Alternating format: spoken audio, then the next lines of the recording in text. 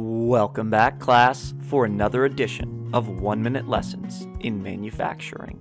Today we're talking how to make polymers, aka how to make Legos and rubber bands. Before we go how to make, let's talk what it's made of. These are made of many thousands of mers, of parts, of monomers, of little tiny strands that need to coalesce in different ways as we make them out of our mixed form finish processing technique. Now, there are a couple different types of these things. Most of the market, most of the things you think of, those are thermoplastics. They remelt. Thermosets, though, after they have been thermoset, they don't, and so they're really hard to recycle, just like rubber is actually. Why? Because they have so many more mers. So as we have things with more and more mers, we're going to have bigger and bigger problems if we don't come up with better solutions. That's all there is to it.